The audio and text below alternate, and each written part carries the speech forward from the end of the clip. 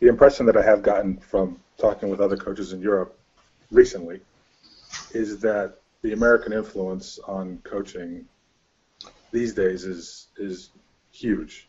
Now, I would have expected that the Russian influence would have been quite big, as you say, in the late 70s and maybe even in the early, into the 80s, perhaps in the 90s as well. Is that something that you've seen change over time? I can't really speak to it that much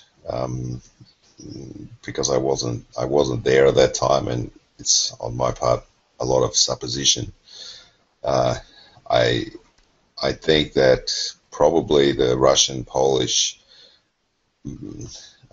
systems were to some degree widespread throughout Europe, Western Europe. They were the most successful, and I think there were particularly a lot of Polish coaches who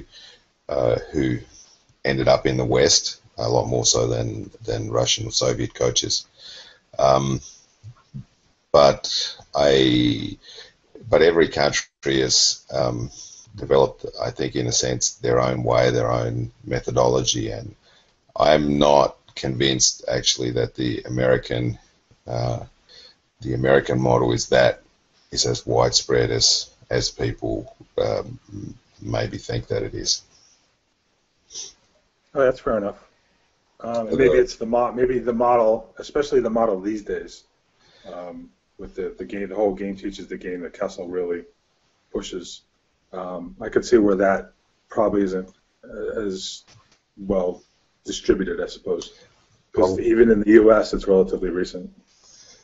Probably the biggest area is maybe the indirect through Velasco and the Italian coach from the 80s he was a disciple of more of McGowan than Beale, and he took a lot of McGowan's original ideas and worked with them and converted them into a particular Italian stroke Argentinian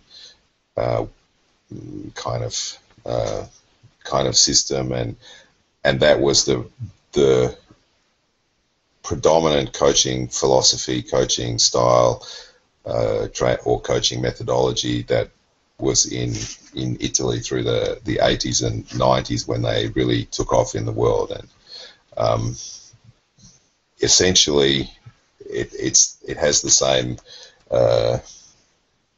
same root, philosophical, methodological root, the Italian way and the American way, but other than that, I would say that there's some differences. That actually brings up kind of a side question. It's interesting to me to see the dispersion of nationalities among the coaching ranks.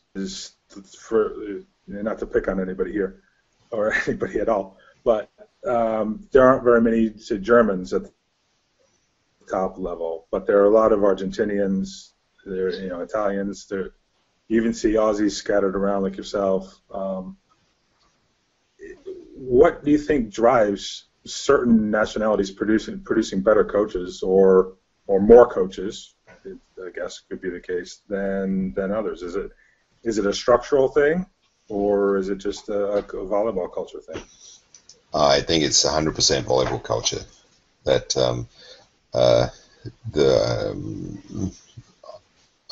from my observations, I'd say 90% of the reason that there's a limited number of professional coaches in Germany is because they don't have a culture of professional volleyball, and so people just don't begin on the path. And Argentinians and Italians is exactly the opposite. In Italy, they have professional coaches, as in full-time professional coaches, at least to third league, or historically they have.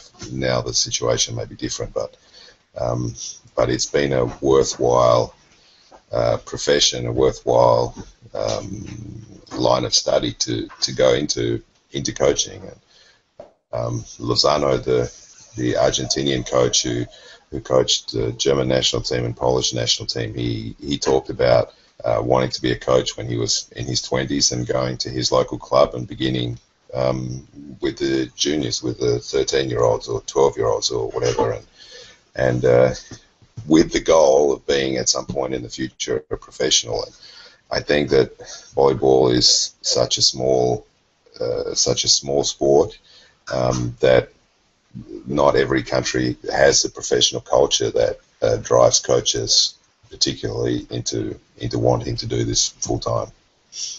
And I'm in the German situation. I'm certain that that's the biggest reason.